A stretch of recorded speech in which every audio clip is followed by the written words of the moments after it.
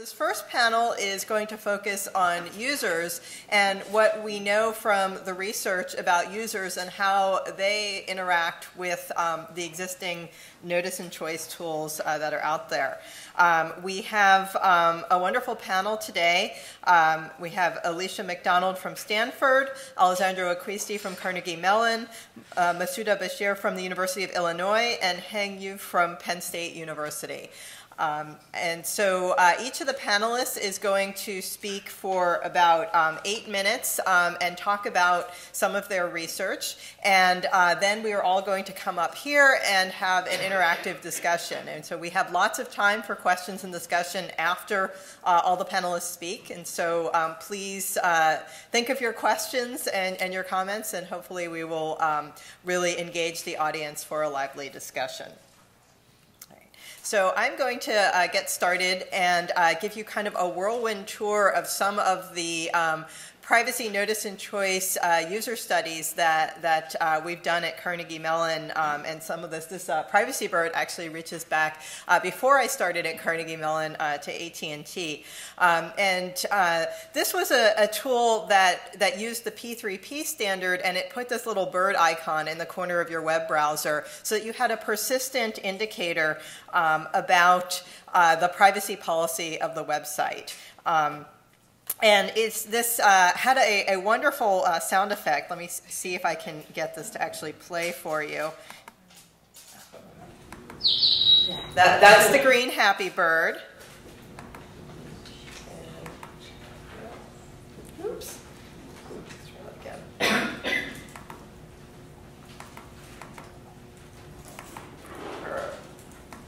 Technology fails me. All right, well, trust me, there's a red angry bird there. He's getting angrier. There we go. Okay, so this was not only a visual indicator of privacy, but also this kind of visceral indicator. And in all of the feedback that I got about Privacy Bird, I definitely got the strongest feedback about the sounds that played with it. So this was, I think, one of the first approaches to giving you that kind of very small summary of the long privacy policy in your web browser.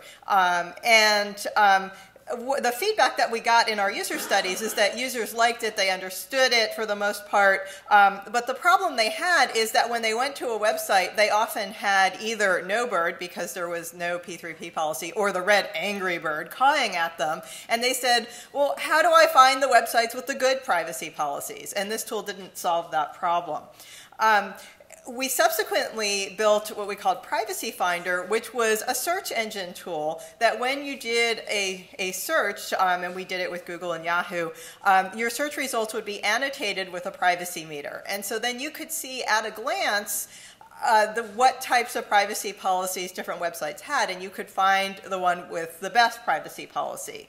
And what we wanted to know was, does this actually help users? Is this information that will influence users? And so we did a study where we asked people to make purchases in our lab. We gave them specific items to buy. We gave them money. And we told them that they could keep the change. And we wanted to know whether people would buy from the sites with the higher privacy scores, even if they were more expensive. And what we found was that actually they would. And so this, I think, was the first evidence that when you make privacy information really salient at the time when it's really relevant, people actually will act on this information. So that was kind of neat. We also looked at, are there other ways of distilling these long privacy notices into something simple, not just that single icon, something with you a little bit more information, but still simple. And we used nutrition labels as our model here. As with food nutrition labels, having a standardized format makes it easy for people to understand where to find information, standardized language. We all didn't know what cholesterol was, at first when we started using nutrition labels, but because it's the same language all the time, you eventually learn what it means and where to find it. You also want it to be brief, and then linked to an extended view that gives you all the gory details, and 99% of the time, nobody is ever going to look at it, but it's there, and if you do want to go look it up, you can go look it up and find that information. We used an iterative design approach to develop the nutrition label and extensive user studies to find out not just do people like it, but are they actually able to use it to find information and to compare privacy notices. We also did something similar for Android. We have a privacy label for Android, and we did a user study there where we asked people to pretend that they were downloading apps for a friend who'd just gotten a new Android phone, and we gave them pairs of apps to choose from, and we wanted to see whether they would actually make use of the privacy information as they were selecting the apps. And what we found was that, in fact, in the versions that had privacy facts on the screen, people did make different choices. They made use of that information. But that wasn't the only thing they looked at. So when we had an app that was a very well-known app or had a strong brand, that would also play a role, and that might outweigh the privacy information. Financial privacy notices. So Fred mentioned all the trees that have been killed in the name of financial privacy notices from GLB. After that initial tree slaying, there were a group of 8 federal agencies that came up with a standardized version of the financial privacy notice, which they suggested would be a more useful approach. And it was consumer tested and whatnot. And so these are now out there, and most financial institutions have voluntarily put them on their website. That is not required at all, but they've voluntarily done it. And so my students took the opportunity to go and crawl these websites and collect over 6,000 of them and put them in a database. And this now allows us to compare them. And so we now have a website up, which we'll be talking about in the poster session as well, where you can go and look up a financial institution's privacy policy and see it in this standardized format, and also sort them to find out which ones have better practices. And this is kind of a work in progress, and we'll be interested in your feedback about what would make a tool like this more useful. The NTIA had a multi-stakeholder process last year on mobile app transparency, looking at how they could standardize notices in apps about privacy. And they ended up developing guidelines for app privacy notices that would disclose 7 data categories and 8 third-party sharing entities. And the idea was that each app would indicate which of these would apply. And so there's an example here on the screen showing an app that collects 3 types of data and shares it with 3 types of third parties. This was I think about a 1.5-year process. It involved, it was multi-stakeholder, but most of the stakeholders were industry because they could afford to send people to monthly meetings in Washington. And this is a very user-facing set of guidelines, but interestingly, there was absolutely no user testing that was as part of the process because I think there was no budget for it, and the group couldn't agree on what would be their metrics for doing user testing. So basically, it didn't happen. One of my graduate students, Rebecca Balabaco, who is, I think, here in the back somewhere, there she is. So she had been attending these meetings, and she came to me and said, can we do the user study? And so she led a user study, which she'll be talking about. And basically, the bottom line was that our study showed that the terminology is not well understood.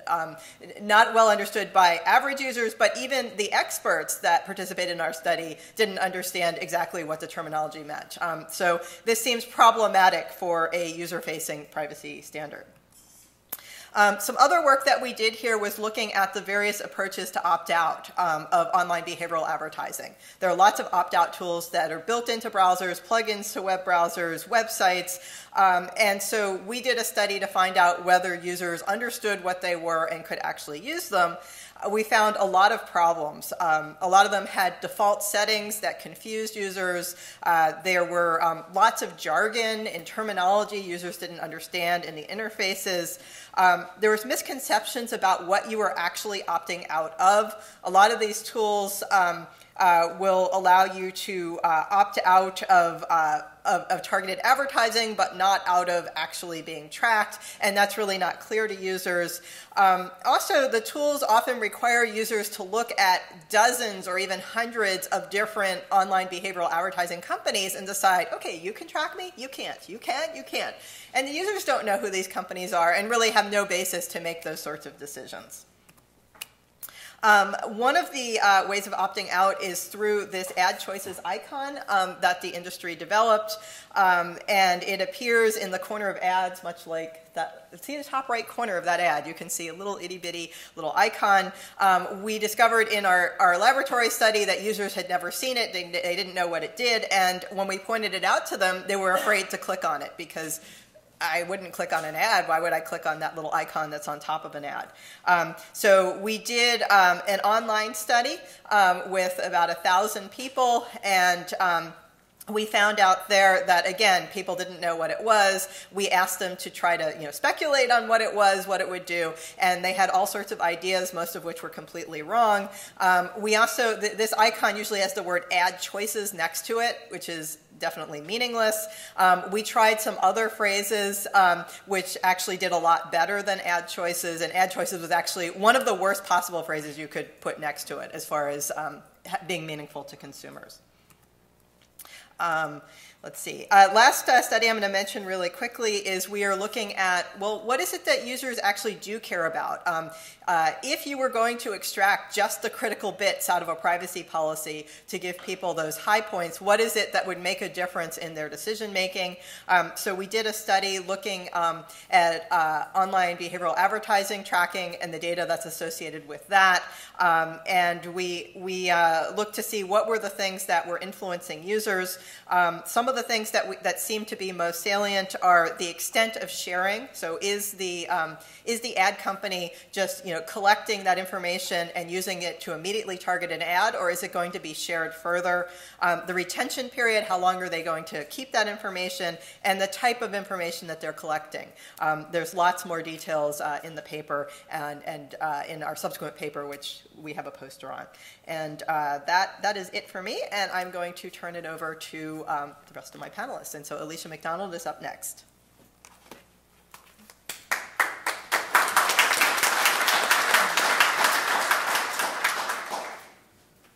So how do I get the next file up?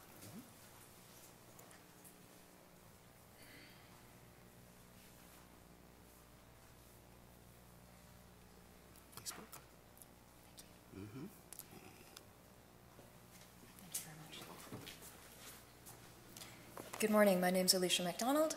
I'm at Stanford in the Center for Internet and Society. I did this work, the title actually comes from Ryan Calo while I was working for him. I was also at Mozilla at the time with Tom Lowenthal, who was my coworker there. So he was my co-author on the paper. And to take you back a couple of years, mobile privacy became very hot after a bunch of surprises, including carrier IQ. And the California AG's office did some very nice work getting commitments from half a dozen major app stores that they would require privacy policies for apps in the future. The FTC got involved, and we had a lot going on. Everyone in the room is familiar with the idea that it's much harder to read a privacy policy on a small screen, and there are a number of other reasons that mobile is more difficult, including the number of sensors. So to get into the study itself, how many people have heard of the Firefox test pilot program? Yeah, see, this is the question I should have asked before we ran this. Very few people. So this is open to everybody, to all researchers, but I learned a thing while I did this. The population using test pilot is very skewed. So these are people who opt in to helping with research from the Firefox program from Mozilla. So they were male, geeks, and young. So think about that as you hear the results from this. This does skew things. Where they were not different from being representative of the population was specifically on privacy. We asked the Weston segmentation questions, and they came just slightly more concerned than the population as a whole. But male, geek, and young. Okay, these are sort of the early adopter curve for things. So in some ways, they are the best case for communicating technical privacy issues. So we split and sliced and diced them into a variety of different groups to do some testing between different subpopulations, and I'll talk through those as I go. So we asked about data collection, and we said, imagine you are installing a wallpaper app onto your cell phone. So the app that you would expect to be least likely to be collecting and using data, right? And then we asked about data collection, and yes, just about every type of data collection was a surprise, and you can see very surprised at the bottom here in the blue, and somewhat surprised directly above in red. The top in the teal is very unsurprised. Now, even data stored by the app itself, by the first party, that was surprising to about half of the participants. The item that we thought would be closest to what people would expect would be photos for this type of app. And photos, still, we had about 2/3 of people would be surprised if photos were involved anyway with their wallpaper app. We picked how you voted because we were looking for an example that no app ever collected. And it turns out as researchers we were not sufficiently creative. We ran this in September, and within about 6 weeks after we closed the study, there was news about a new app that was asking people how they voted to be able to then propagate that out through their social networks and get other people to vote for candidates. So it's very difficult to actually come up with a class of data that's implausible for collection. So we also looked at when do people want to have notice. And we found that for the majority of cases, the idea of just-in-time notice is at the point of purchase. So before they install, they want to know if data is going to be collected and used. And that's shown as before purchase in the blue at the bottom here, ranging from 40% for the data stored by the app, which was the type of thing that people would be least surprised by, to 60% for passwords for sites, which would be the most surprised. Note along the top in the teal, there's a good solid 10% who say never. They just don't want to be notified. Leave them alone, right? They're installing the app, they're done. So that was interesting as well. And there's about 20% roughly for these categories who say they want notice for every point of collection, right? So this is what people say they want, right? Every point of collection. And that at first use and first collection, those were not very popular choices in the green and the purple. Those were not what people thought they wanted. So this surprised me. So you're probably familiar with the idea of creating short notices, and on phones, Privacy Choice and Trusty have very nicely packaged setups where you check a bunch of boxes as an author, and then it will generate a privacy policy based on that. It has icons, you can drill down, it looks very pretty. The question is, does this improve things versus natural language? And the answer was yes. For some of the questions, Trustee did a little better. For others, Privacy Choice did a little better. But the overall picture, the blue is the percent correct. You can see the left two in each of these groups. At the beginning, we have a huge improvement over natural language. And for the natural language, we didn't give people 17 small screens. We gave them one scrollable on their desktop device. So we even put our finger on the scale slightly in favor of natural language. And it's still just lost for comprehension questions. So that was encouraging. But as the questions start to get more complicated, the last one is, will this app collect information about you, aggregate it with other users, and share it with a third party? Right? That's difficult to get across even in this room with an 8-minute timeline. Users are just lost. It doesn't matter what format you give them. The concept is too difficult. So maybe there are still ways that Trusty and Privacy Choice can be creative and find new ways to approach this, but for the moment, it's just baffling to people. And you can see the unsure percentage in green starts to climb there too. And even in the best case, we're looking at about 20% are unsure for these questions, even the most concrete things like, does this app collect your location information? So when we started this research, I had the idea that when users hear the phrase personally identifiable information, which most of us have a concrete definition for sitting in this room, that users instead just think about that as information that's personal. And they don't think of PII as a separate concept. So I wanted to try to test that and split into two groups and asked people, are all of these categories of data personal? And the blue is yes, and that came back as yes for just about everything. Which makes this a little challenging, including ads clicked. And about 45% said that the ads they click are personal. And unique IDs and cookies. We had over 50% say, yep, those are personal. And the first many categories are statistically indistinguishable. The ordering doesn't really matter here. People think that their name or their phone number is personal. They think their location is personal. And it really starts to trail off as things get more technical. We get to device ID, IP address. Remember again, young male geeks. We gave definitions for IP addresses. If anybody will understand what that means, it's this group. And they started to see those as being less personal than some of the other categories, but it's still the majority of people think it's personal.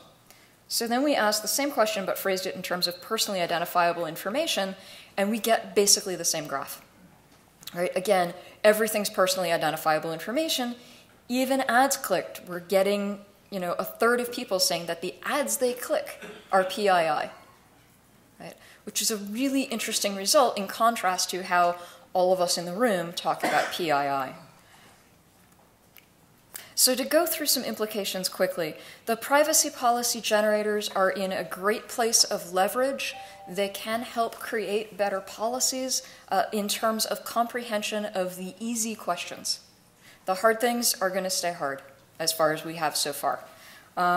So the other piece is that no matter how clickable and icons and pretty the format is, we still have 20% unsure at the best case for all of these questions. So huge improvement, still no cure for cancer.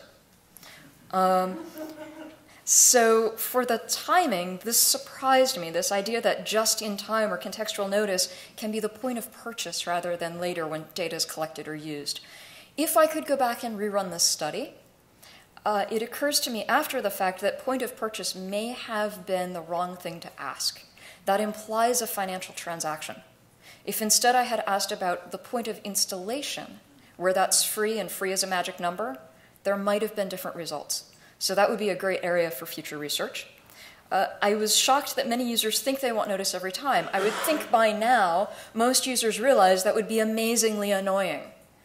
So the question I have is, what are the concerns they have behind that?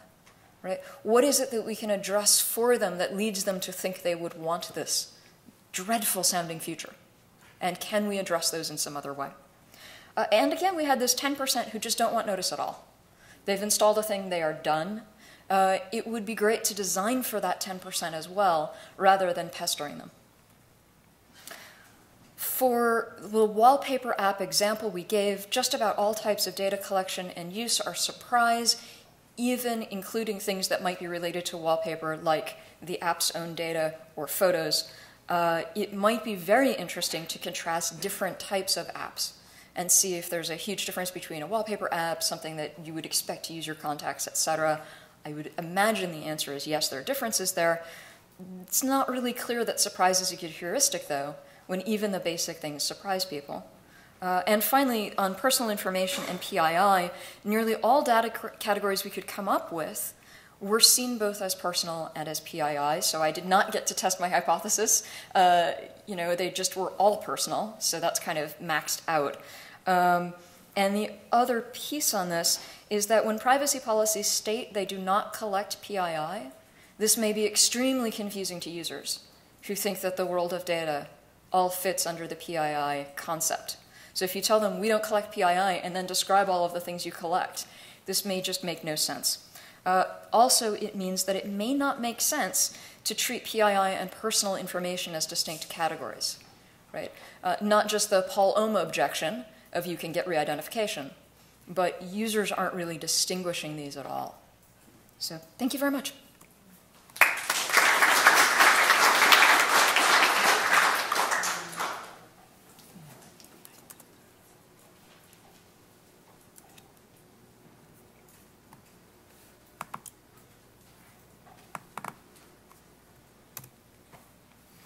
All right, good morning, everyone. So I don't know if you ever read the best privacy notice of all time. My presentation will be thematically similar to Fred's wonderful keynote, although perhaps a little gloomier, if that is even possible. And definitely not as exciting. However, I'll do my best. Imagine that you have written the best privacy policy of all time. It's just perfect. It's accurate, it's honest, it's truthful, it's short and yet complete. It covers all the important stuff, and yet it does so in few paragraphs. So it's eminently understandable, usable, just in time, he arrives at the perfect moment. Are you done?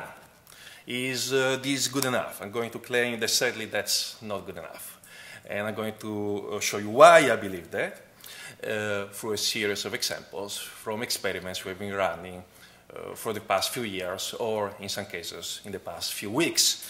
And the reason is that subtle yet common, meaning commonplace in the marketplace, in the online ecosystem, changes in the way we present either privacy choices or privacy settings, or in fact privacy policies, can in a way overrule, circumvent, bypass, or nullify the impact of a privacy policy. I'm using somewhat stronger terms than I should. Let's say that there are these subtle changes which can indeed interact and influence how we react to privacy policies. So I'm going to show you 4 very simple ways in which we can nudge people to reveal more about themselves, even when we give them very simple, usable, clear notices about what will happen to their data. First way to make people reveal more. Call privacy settings something different. Very simple example of framing.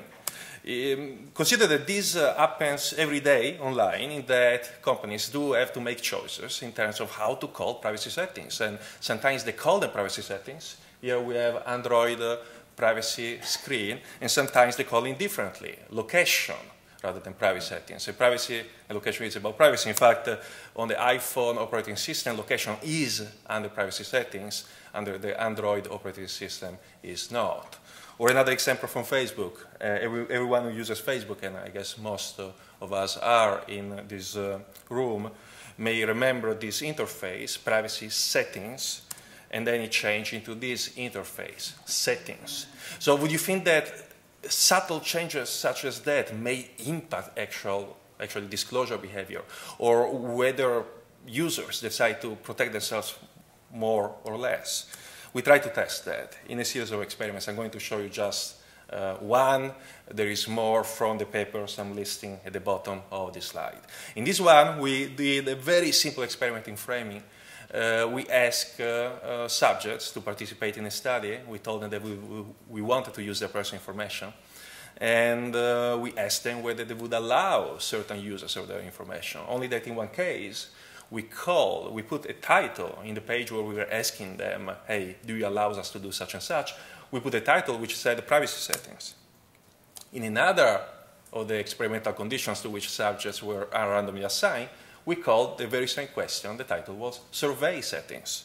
And what we found that, sure enough, calling something survey settings decreased by 22% the probability the subjects would choose the more protective option, in the sense of do not allow us to do such and such with their data. Because on the y-axis, what you see here is the percentage of subjects who chose the more protective option. So it's higher when you call it privacy settings, it's lower when you call it survey settings. How about this? Mix important stuff with unimportant stuff. So ask important questions, or all important questions, or ask important questions and not so important questions. Again, this is very common. And when I say it's very common, I don't imply intentionality or agency. I'm not saying that the industry is engaging this deliberately. I have no knowledge of that whatsoever.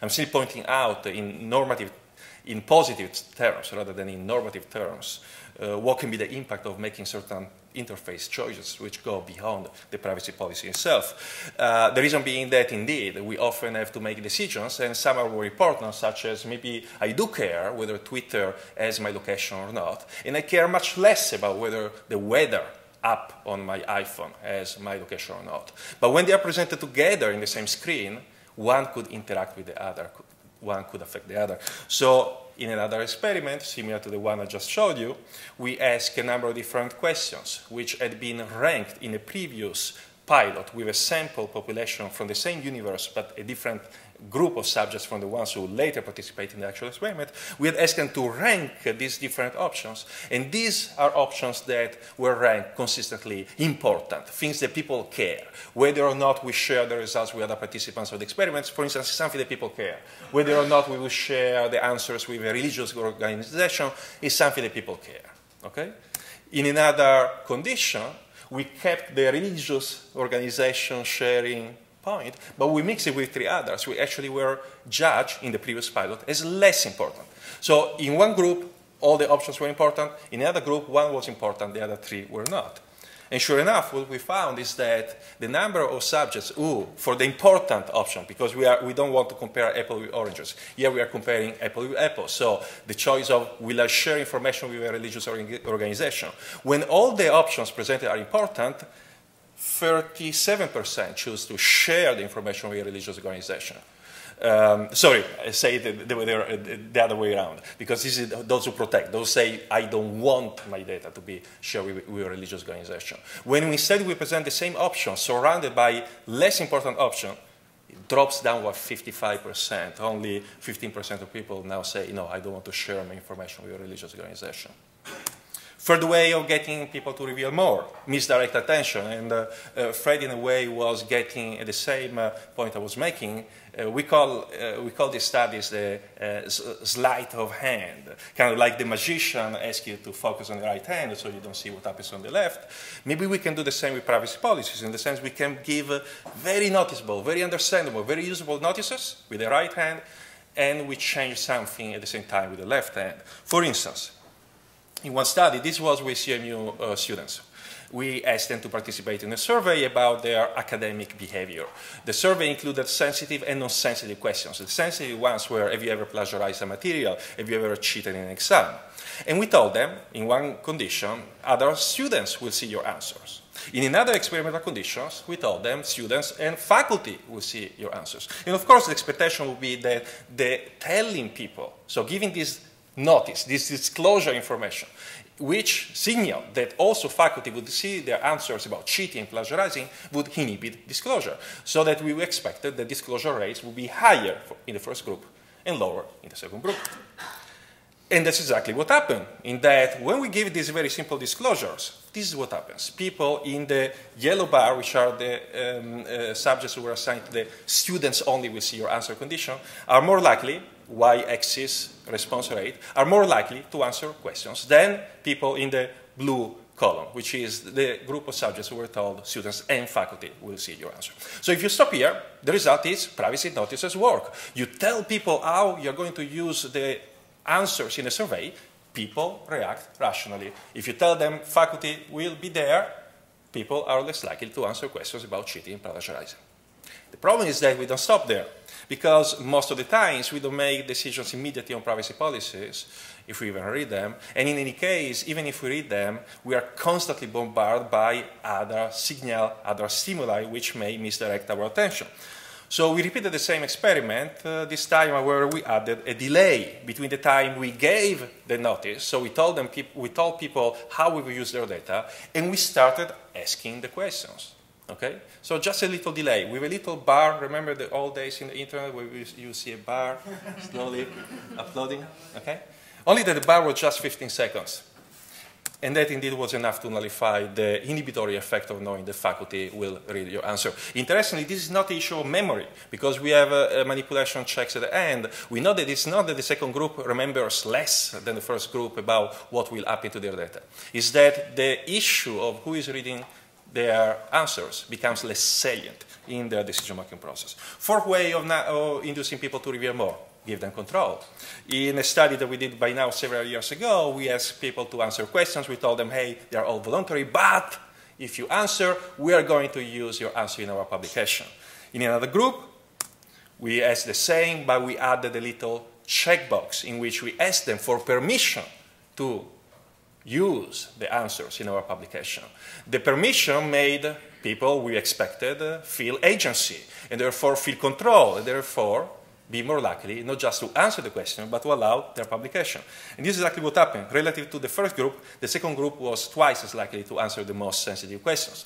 So in other words, I've shown you that we can decrease by half the probability that people choose protective settings by mixing important with unimportant options. We can increase by 100%, almost 100%, the probability that we'll answer sensitive questions simply by adding a checkbox, which really brings the issue of how much can we rely on privacy policies? Well, maybe I was lying when I said this would be completely gloomy, because like Fred, I would like at least to end on a slightly nicer note or happier note. On a note which I actually do happen to believe, actually, which is the very simple distinction we have all learned in mathematics classes in high school or logic classes in high school between a sufficient and a necessary condition to prove a theorem. And this is a terminology that both Lorrie and I are being used in published articles. And I guess Lorrie has a similar view on this as me, we believe that transparency and control are important. They are necessary, but they are not sufficient condition. Because if you go back to the OECD guidelines that Fred also was mentioning in his wonderful keynote, well, transparency and choice, although called in other ways, they were not called that way in the OECD 1970s documents, but they were pretty much transparency and notice, were part of a larger edifice, a larger set of guidelines, which included data minimization, purpose specification, stronger safeguards. If we only focus on two of the guidelines and forget the others, it's like building a house without strong foundations. So the way forward for me is transparency and control. Yes, we do have to do better and better work, more and more research on how to make control and transparency better, but we must avoid the mistake of considering that our job is done by focusing only on transparency and control, because there are these other issues. And therefore, we have to consider OACP guidelines, perhaps indeed the regulation, perhaps nudging mechanisms, which I will not discuss because I only have 8 minutes, but which are part of our other work that we do here at CMU. Thanks.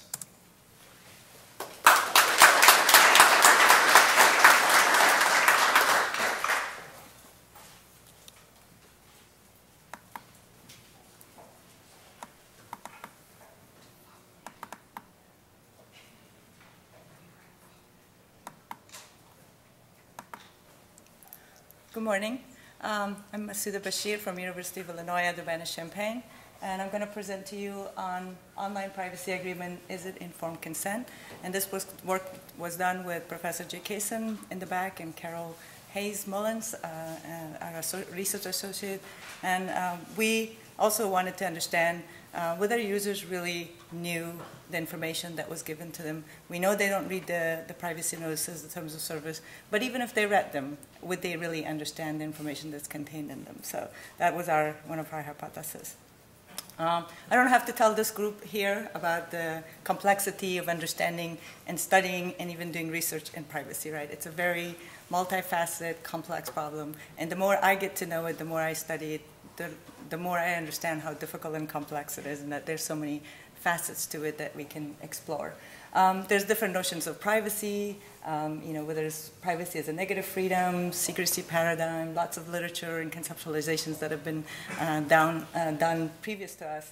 And is it an invasion paradigm? Is it more of an accessibility versus control of information?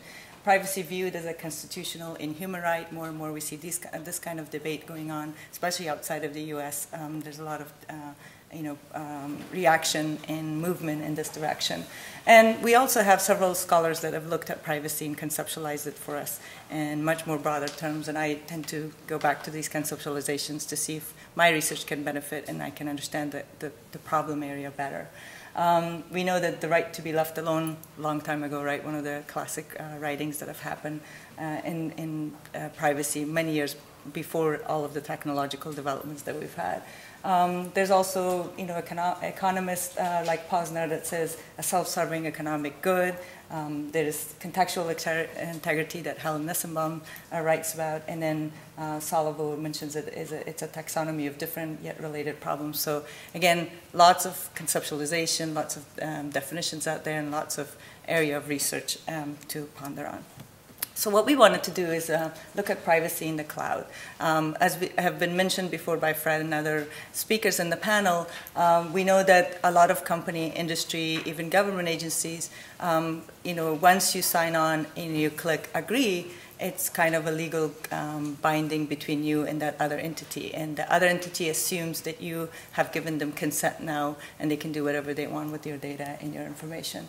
And really, all the things that they can do beyond that point to your data, about your data, and sharing of your data is considered informed consent and something that you've agreed on. And we wanted to look into that problem from the cloud provider's point of view. So one of the first studies we did that I won't go into too much detail here just because of time, is we actually looked at the terms of service and privacy agreements of several cloud providers. So we had Carol and some other students who had the energy and dedication to actually download the privacy agreements and start looking at them and dissecting them and putting them into tables and doing analysis on what kind of terms were there, what kind of privacy protections were there, and what information what type of protections were guaranteed to the users, and what kind of protections did the company own and said, we have all, what we can do with your data. And what we found from our analysis, and we looked at 15 different cloud providers, and they were the top cloud provider services at the time, we found that companies generally include similar provisions in their policies. A lot of them talked about similar kinds of things like how's your data shared to other parties, what kind of security measures are they going to use to protect your data, those kind of things. A lot of things that were mentioned like industry standard for your security of your data, just industry standards, what we're going to use. Wasn't sure what that meant exactly, what kind of protection you were given. We also found that companies tend to be more vague about the control that consumers had over their data and information than what the kind of control that they had on that data. They also relied on advertising. Those companies that relied on advertising, which provided free or cheap services, had a lot more say in language about what they were going to do with the data and how much control they had over the data. So our overall findings were to indicate that consumer choice, informed consent, data withdrawal rights, all of these were topics that we studied in those terms of service and privacy agreements. We found that there was lots of issues with each of these topics, and not everybody, for example, gave you a data withdrawal rights at all. Like, it wasn't shown how you were going to delete their account and how you were going to get some of your data back, for example. So the two things that we wanted to focus on our next research study that I'm going to present here in a minute is consumer choice and informed consent that our other speakers here have talked to as well. And so in the US, again, I don't want to go into detail in this. As you all know, you're well informed about all of this. It is from the FIPS, and we look at notice, choice, and consent are some of the big things that we look at. And one of the questions we had was, is it really informed consent? So you're reading this document. Most of us are not reading it, right? Our majority of people are not reading it. We found that in our survey as well. What if they were reading it? Would they understand the information there? Do they have the background knowledge and understanding and materials to really give informed consent? So that's what we wanted to study, and we, of course, use some previous findings to guide that research. So our research question was, what does the average person know about online privacy, right? So, and to our knowledge, there was no other study that have actually assessed people's knowledge, and so we wanted to do this research before others. What do consumers understand about cloud computing, for example, right? A lot of the social networking side, a lot of the computing and services that we use are on cloud providers now. So we wanted to learn a little bit more about what they understood. Was their data locally, for example, stored, or was it somewhere else? And what kind of connection was there? Was it on the internet, or was it on their local drive? Things like that. Do consumers understand how their personal information is used by cloud service providers behind the scenes, right? Questions about what happens to your data once it's saved. Are consumers concerned about the availability and distribution of their personal information? So we did an opinion section as well, where we asked their consumers about what they wanted to do. And if they were given choices, would they make different decisions? So we designed a two-part online survey. First part was knowledge, and second part was opinions. We did shift that once in a while to get more data. And of course, we got demographics and other things, but we made the scenarios a third person. So Alice and Bob were talking to each other, and Alice is describing these kind of questions. So it's a little bit more removed, and we thought people might have an easier time answering some of these questions. And again, it was distributed mainly at our campus, so the results are skewed a little bit because it's highly educated. We had 5 sections. We had questions about cloud computing, online security, economic aspects, educational records, legal aspects of online privacy. We particularly put the educational records because, again, being that it was an academic setting and that we were going to distribute to students, we were hoping or wanting to find out how much they knew about the protection of their educational records, which would be something very important to them. We wanted to find out. And as you can see, we had about 455 people. The distribution of genders were pretty equally there, and age and religion, all of that was given as well. What we found was that the overall scores, as you can see, is 59.5. That's the average score for the overall if we look through the different sections.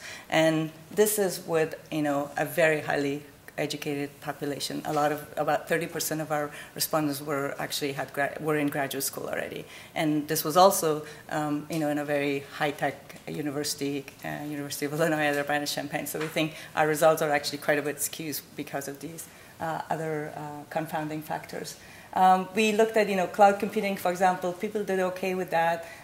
We were surprised to see how well people knew the economics of the internet. So they knew how companies were making money, why they were getting these free services, right? They knew that the ads were how the companies were making money, and they were giving their information. So that was an interesting finding.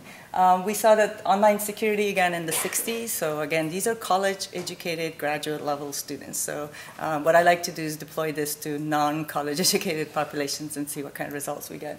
I bet the results would be even lower. Surprisingly, educational records was one of the lowest scores that people got. Students and the respondents of this survey did not know much at all about what the laws were or what the protections were for their educational right, who had access, who can ask for their information. Those kinds of things were not well known. And of course, the legal aspects were also not very well known, and so there was another piece of information. As you can see, the distribution was that we had about 64 that had grad level degrees. So this is very surprising, this knowledge base. And again, the mean distribution was also pretty much similar.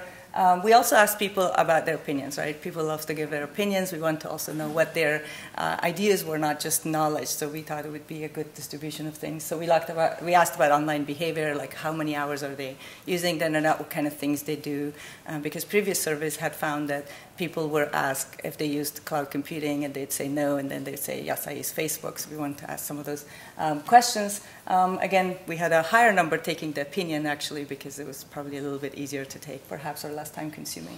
And we had some good distribution there. And some, again, a very snapshot of, for the sake of time, we have lots of other opinions that were given, but some of these were, we thought, interesting. Have you ever submitted information online but wished that you did not have to? You can see that a majority of our respondents said yes, they didn't really want to. They didn't think they had a choice. It's not voluntarily. They have to give it. To get the service, they have to give this information. So they didn't have that. Have you ever decided not to use a website strictly because of the website's privacy policy or terms of service? And again, a majority says yes multiple times. So maybe there is some good news here, too, that maybe more readers are paying attention to this and that are making different choices. Have you decided not to use a website strictly because of the website's privacy policy or terms of service? And I apologize, you can't see the bottom there. But again, yes, multiple times, and then there's yes, only a few times. And the majority said that, yeah, that didn't really matter to them. That was not something that they got. If a cloud service provider were to adopt a new policy that gives users different options for their privacy setting, would you do this? And the majority said, 72% said that they would get fewer features in return for increased control over their personal information. So again, that choice, that voluntariness needs to perhaps be changed for people to see this. So future research directions, of course, lots of human-computer interactions, interface user studies that can show how can we provide this information in notices in terms of service so people can read them more often, hopefully. But more importantly, we think that some kind of assessment of knowledge might be important. So the same template shouldn't be given to everyone. And perhaps if there was some kind of a quiz or some kind of check mark or some kind of assessment that took place where you understood where the user was, and if they had any technical knowledge, any information about how information was being collected, how it was being shared, that then perhaps the terms of service privacy policies can be altered or customized and personalized to that person's particular needs, and that may be more read, hopefully, and more productive and constructive.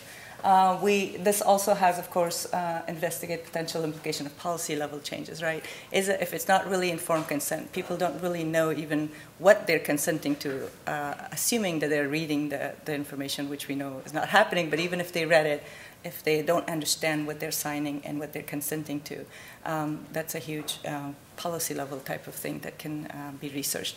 And so that's standardized format. There's been studies and other research that's been done to see if we can standardize terms of service, privacy policies, if that helps. We think all of those things can help, and those are all great ideas. but perhaps knowledge assessment and personalizing privacy policies in terms of service may take us to another level. Personally, I also would like to study more the psychological factors of human beings and how they make choices and how they see privacy. Why is it not as important as it should be with all the risks that we have out there? That's it. Thank you.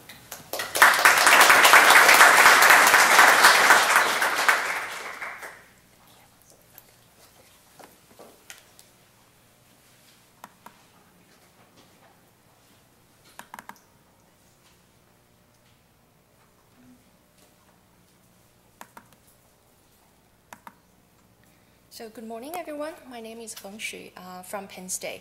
As some of you know that right now, I'm wearing another hat, which is I'm a program director from the National Science Foundation, working for the Secure and Trustworthy Cyberspace program. But today, in this event, I'm only wearing my hat of a researcher from Penn State.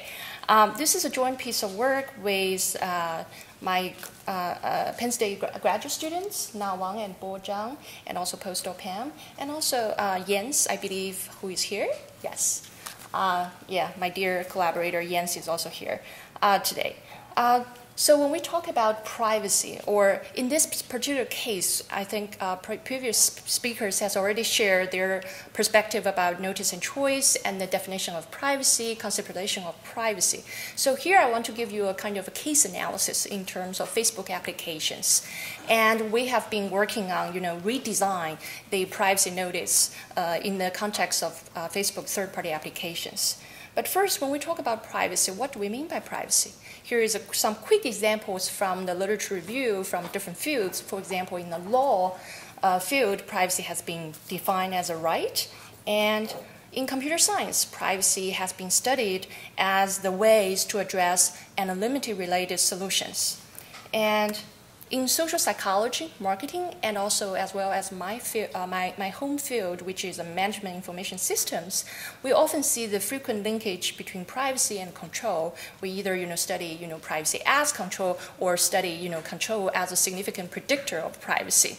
So it seems that the kind of interdisciplinary review of privacy hasn't been helpful in terms of providing a one-size-fits-all type of definition of privacy. And here is my favorite quotes from 70s, privacy literature review, which, Margulis, 1977 mentioned that privacy scholars do not agree on what privacy is or on whether privacy is a behavior, attitude, process, goal, state, or what. So the question is, privacy, nobody can understand privacy. So this is exactly the conclusion from Daniel Solov, who wrote a conceptualization privacy article in the year of 2006. So what we should do in terms of implementing, notice and choice in the practice, since we get no help from the academic literature, then probably we should turn to some practical guidelines. For example, the most recent practical guidelines would be from this White House report on privacy, which Fred has mentioned that, from the proposed U.S. Consumer Privacy Bills of Rights, which apparently highlighted transparency and control. In this case, I think transparency and control corresponding to the notice and choice from the early version of fair information practices principles. So this government guideline also highlighted the importance of transparency and control. And then how to implement this in the context of Facebook applications. So here are some screenshots. On the left-hand side, you can see that that's the current design of the third-party application, the privacy permission window for the third-party applications on Facebook. And I think this is a reasonable way of implementing transparency, right? Because this exactly tells users that what kinds of information will be collected in the context of installing this particular app. But how about choice? Is there any choice? Yes, it does provide choice by providing the button either, installing the app or leaving the app. So apparently that's the only choice this type of privacy notice afford to the users. So we were thinking about how about, on the basis of existing, privacy permission window from the Facebook, which provides transparency, can we add choices on top of that? So we're looking into the design choice literature. We decided to experiment with these little check boxes to clearly highlight what types of personal information will be collected in the process of installing the app. But we encounter another set of problems.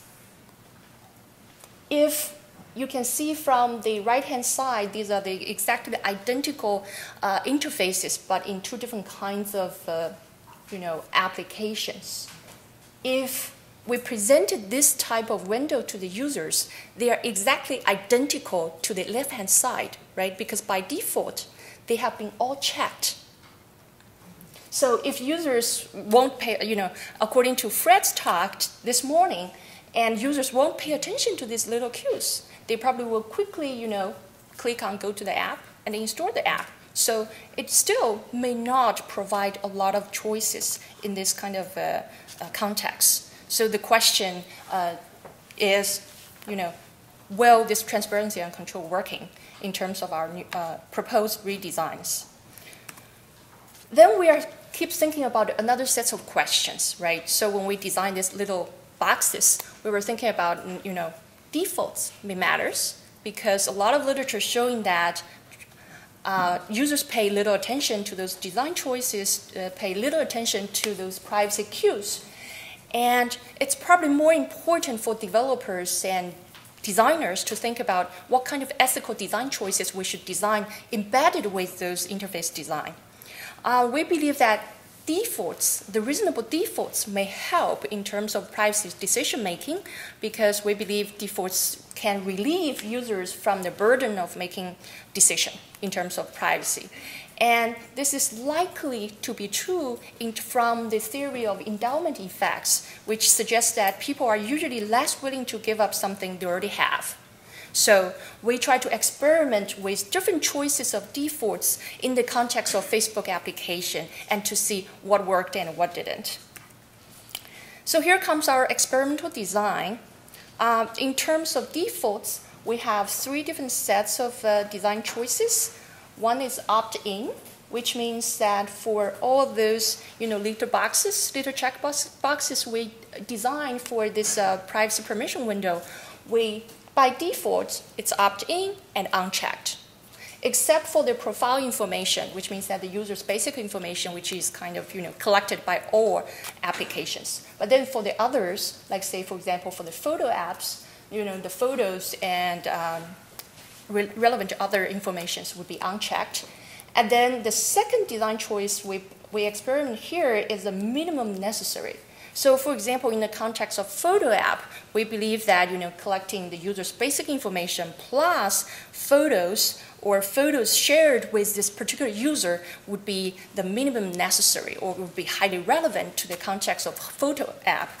But then other information such as users' birthdays would be unnecessary for a photo app to ask to request from the users. And then the third condition is opt-out, which means that we actually, by default, we all checked these little check boxes, and means that the photo app would collect all the information, not only profile information, photos, but also irrelevant information such as user birthdays. And in addition to these three different kinds of default choices, we are also very interested in looking into the context factors, because privacy is a contextual concept. So we also add another experiment factor, which is the application context. So we have two different types of apps. One is photo app, the other is a birthday app. So we have this 2x3 between subject design, and then we implement through the Chrome browser extension. So we borrow the concept of man-in-the-middle attack from security literature, and we, as researchers, acted as the so-called ethical man-in-the-middle through the developing a Chrome browser extension that mimic Facebook's current privacy notice dialogues. And in the experiments, we do ask all the subjects to install a Chrome extension, our own Chrome extension, before the experiment. And then during the experiment, we ask them to log into their own Facebook accounts and try to make decision making for the specific applications. So here are some preliminary results. We're just finishing up the data collection. So here are some preliminary results I want to highlight. In terms of effects of default settings, and participants in the opt-out condition perceive higher levels of privacy risks, but also disclose more information. So what does this mean? The preliminary results from our experiment seems to suggest that designing ethical defaults might be more important in order to empower users with transparency and choice, because they do little action in the context of opt-out. In terms of effects of app context, our results suggest that the default settings in the birthday app trigger higher levels of risk and higher levels of perceived usefulness than that of photo apps. So it seems that context also matters in terms of users' privacy decision making in the context of Facebook's third-party apps. And I will stop here, and I would like to entertain any questions. I also have the poster about more results of this study. Thank you.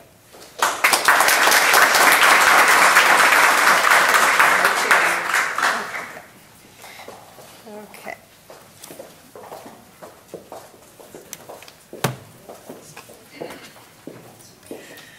All right, so we would welcome some questions and discussion from the audience. I have questions too, but I'd rather hear your questions. So anybody like to get started? Come on. You all have been sitting here. I know you have questions. Norman. So we're discussing, all of you have given great presentations, and clearly I think we've gained a lot more insight into the human challenge when it comes to privacy, and I think that was well illustrated in your presentations. But a lot of what we were hearing earlier this morning was in the context of a specific browsing experience or specific application. Do you see a need for more generally educating users? Is it possible to do everything you want to do purely in context, or is there a need above this to somehow educate people, raise awareness? Right? So it's one thing to put ugly pictures on cigarette packs, for instance, but beyond that, there's been other efforts, I think, that have complemented these things. So are we in a similar situation when it comes to privacy?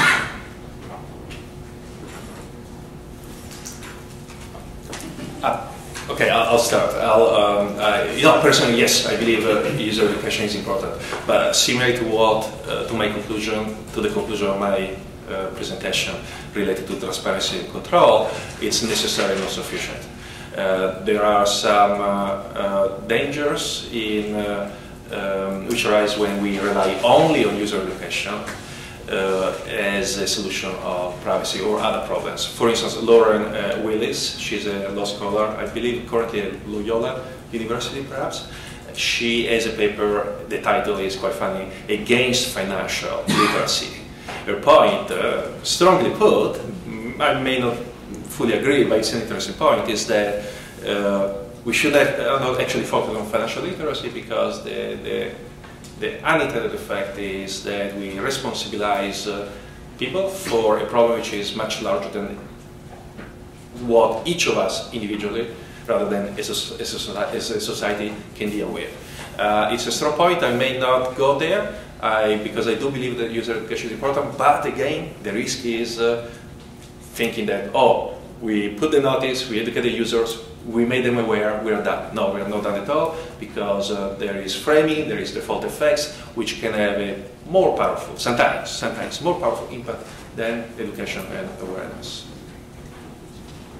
I also want to just comment to that question quickly. I think it's important to let the users know that they have to see the bigger picture of what it means for all of this data collection and sharing, and what kind of consequences can come out of this. So, for example, big data and some of these other new technologies. It's almost incomprehensible to most of us humans to understand all the computations that can happen and all the data sources that we give data to that we'll be sharing with each other, and what kind of consequences and conclusions can be made from those. So understanding the ramification and the consequences, perhaps discriminations and other things that can come about from this kind of data sharing and out of context use of data.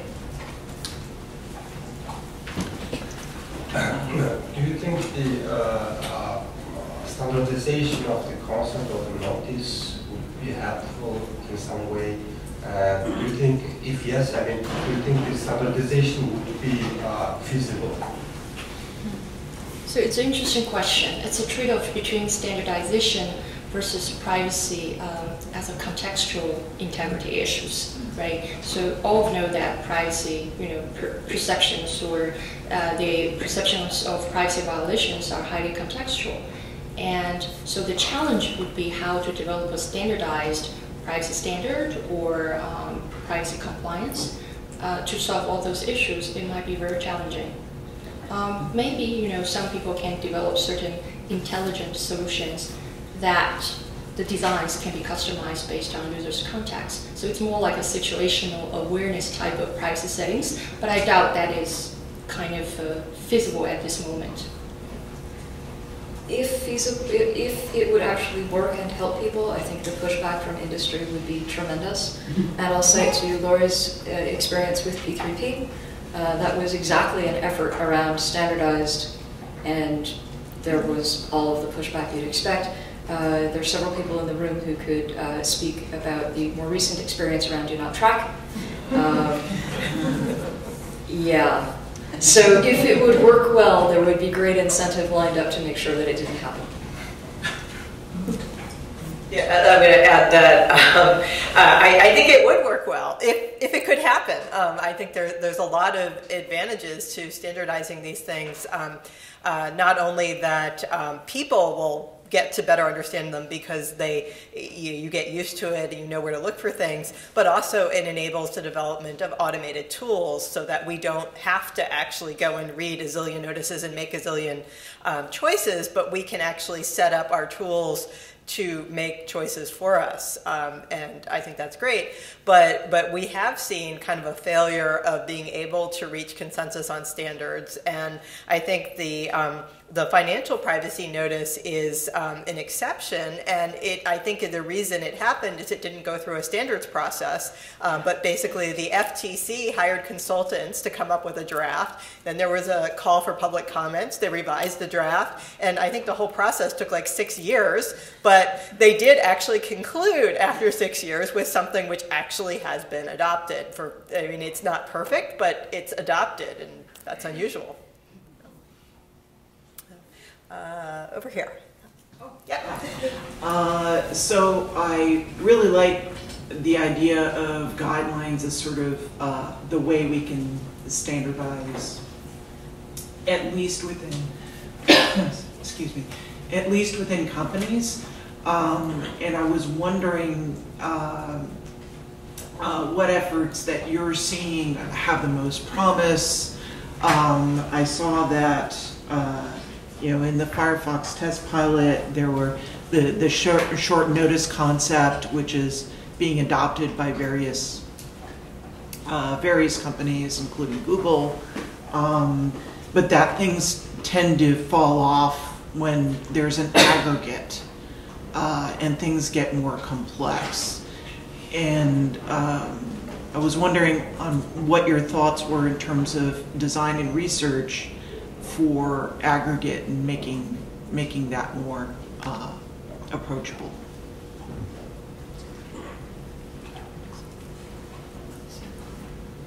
So I think that was about the presentation that I gave.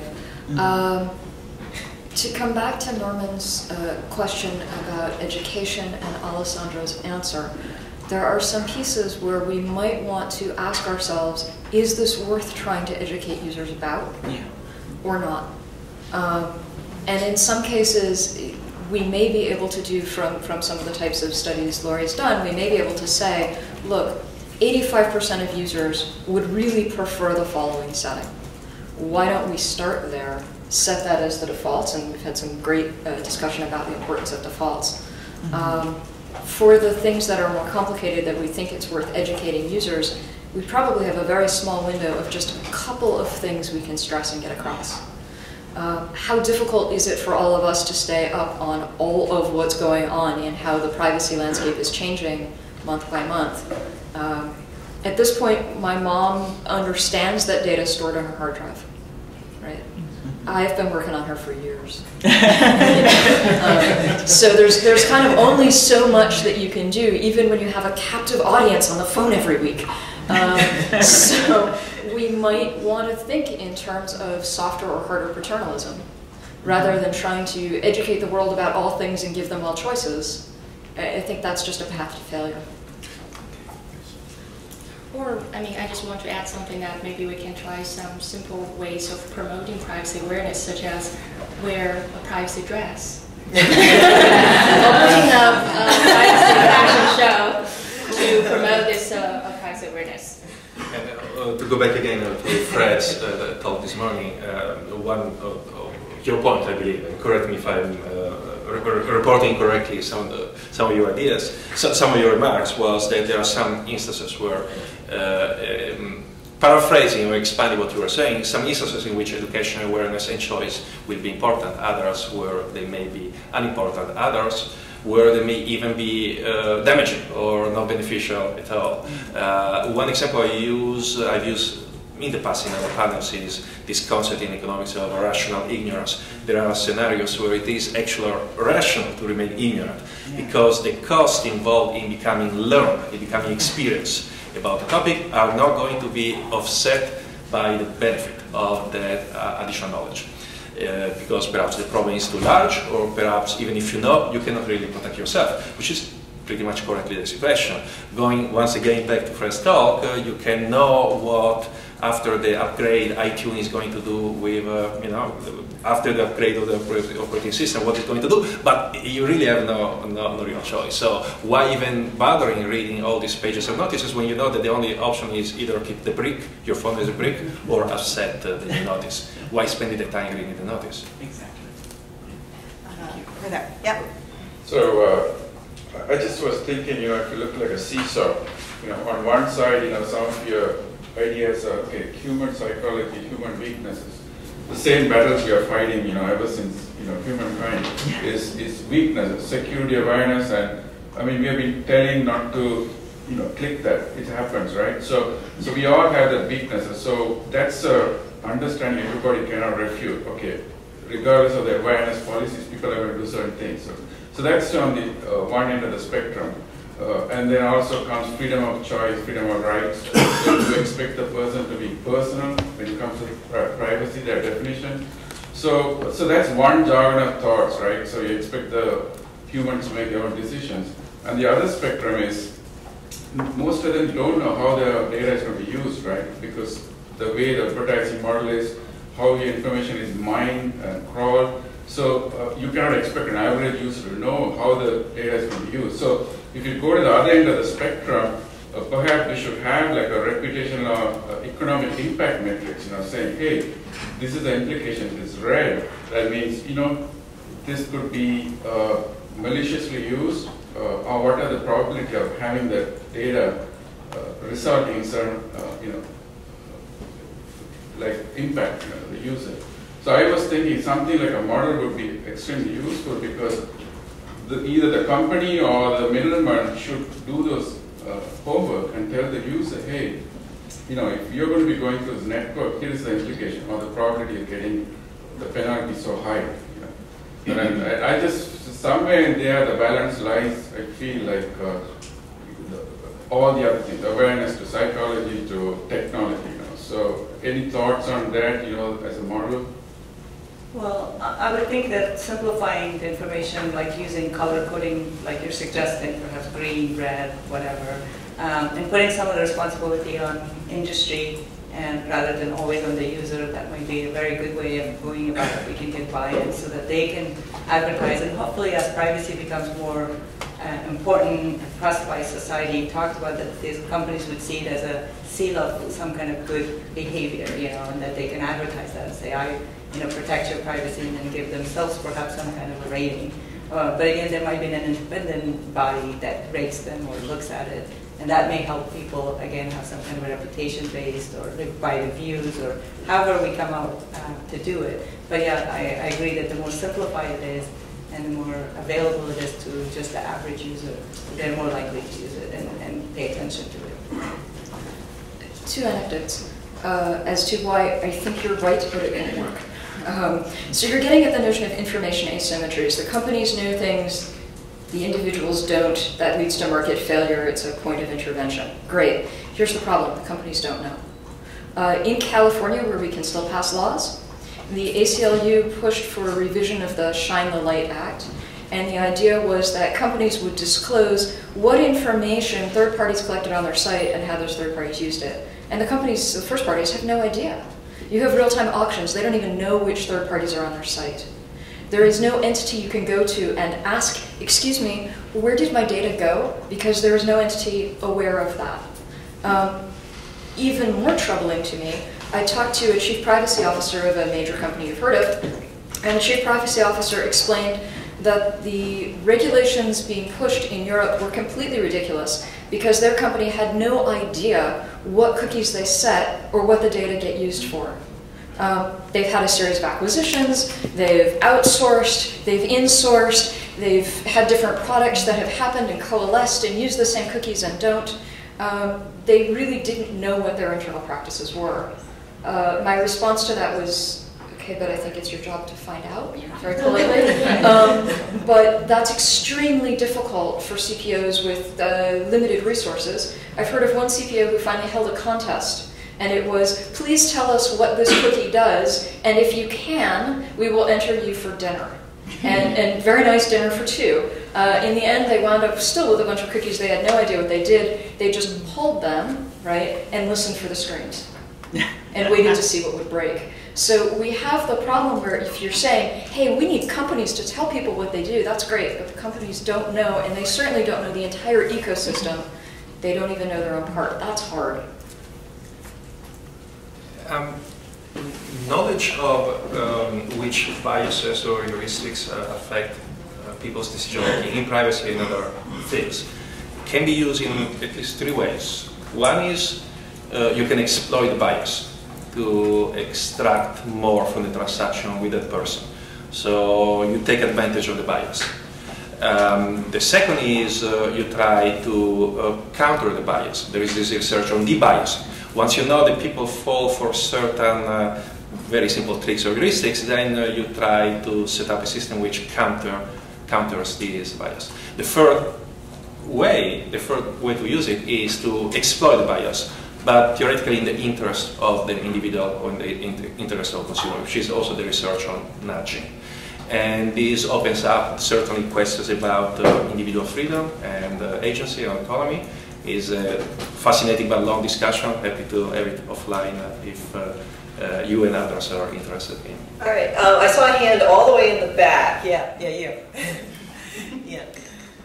I don't know if this is actually working or not, but I'll just see. Yeah, it is. Awesome. So when we talk about asking companies to provide more information to consumers about the impact of their choices, whether that's monetary or not, it also strikes me that in addition to what Aleecia said about the companies not knowing what they're doing, the companies might not know the impact of that disclosure. I'm curious how we would expect a company to know that. So for example, if I'm a startup app and I'm collecting your location to show you on a map and show your friends, I have no idea what the impact of that is to you financially, if any.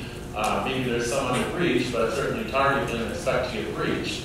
Or if you're sharing a photo of you totally smashed after a party on Friday night, I don't know what the impact of that is to you. It might be different if you're an undergrad versus if you're the chief privacy officer. So I don't know. I'm curious, how much of a burden is it fair to expect companies to take on in those contexts in terms of helping users understand the impact of their actions? I just want to comment quickly. I think it's just like having, these companies' information is what their product is, right? And how they share that information, how they use that information is part of how they make their money, right? How they make their revenue. So knowing... I disagree strongly. I disagree. I think that there are some companies, like ad companies, for whom that's totally true, that is where they make their revenue. But if you come to Silicon Valley, there's a ton of companies who make no money whatsoever. They're just trying to get a bunch of users and then get bought up by another company. There is no money being made. And so I think when we talk about privacy, really those are the small companies that probably don't have a great privacy and security program in place. Maybe you should be a bit more worried. I think when we start talking about these one-size-fits-all approaches, it's really easy to think about the Googles, the Facebook, the ad networks, but we often forget about the fact that what people are installing today is WhatsApp, Snapchat, all these startups that frankly are not in the money-making business. Well, still, if anyone is collecting your information and data, then they're responsible to at least protect it in some way and responsibly give it to another party, or at least know which other parties are getting it, what they're using it for. So that's the amount of responsibility that I'm talking about, whether they're making money or not. But that's not happening, obviously, because there is a lot of little companies. Apps are being developed, lots of sensitive information is being collected, yet no one is really owning or saying, I own this data, or I'm going to share it with someone, and now I'm the holder of it, or so-and-so is now the holder of it. So there's this passing of the buck, who owns this data, who can share, who cannot, and that's why I think we have a lot of chaos right now. Okay, I want to move on to the next question. Joanne? I think I understood some discussion in the PCAST Big Data Report, a reference to something like privacy profiles, sort of a very big version of the privacy bird in a way, that people could opt into or choose. I want the ACLU privacy profile, and it would be in an automated sense, would communicate that the way a do not track signal falls on deaf ears today, but that by presenting that profile out to the world, that the market could respond. Well, a lot of people are saying they want this, so we're going to offer them this. A lot of other people are saying they want that. Did I understand that correctly, or is that an idea that is viable from a technical perspective? So a quick comment on that is, so that idea has been around for a while. With P3P, we wanted that to happen. There was the notion that companies like ACLU and CDT would provide these profiles. None of them ever did. When Microsoft introduced tracking protection lists, they also had the idea that this would happen. I believe Trustee actually came up with a profile, and a couple other organizations did, but nobody else did, and tracking protection lists were so difficult for users to understand that it never went anywhere. So I think it's an idea that seems like a good idea, but in practice, both I think because of implementation problems, and I also have sensed resistance from some of these organizations in saying, well, we don't want to tell people what their settings should be, and it's on the one hand, they are advocacy organizations, and they are going around and telling people what they should think, but they don't necessarily want to build it into the technology, and it's not entirely clear why. May I also add that there has been work by Norman Southern, did Lorrie, and others, so trying to infer and create these privacy personas, so that there is no one size fits all, but based on certain behaviors, you can infer what the privacy type of this person is, and try to therefore create settings which may match the type. This has been done. Please. Yeah, perfect. So it sounds to me that we're talking about these agency issues. Who should be responsible for the privacy consequences and outcomes? Should the user themselves, or certain responsible third parties such as Trustee, right, who developed a kind of, the best privacy settings for the users? Or should be the government legislators to just push out a law to regulate everything and then let industry comply to that? So it's more like, to me, it's more like agency issues. Or there might be other, solutions like, I personally like the collective agency kind of idea, which means that, if I don't know something about this, but I may just follow the mass or the most of my friends about their privacy settings. So there could be some solutions to try to derive, most of my friends' privacy settings and recommend it to me, and then I just simply follow that. All right, so I think I'm going to wrap it up here so that we can move on to the next agenda item.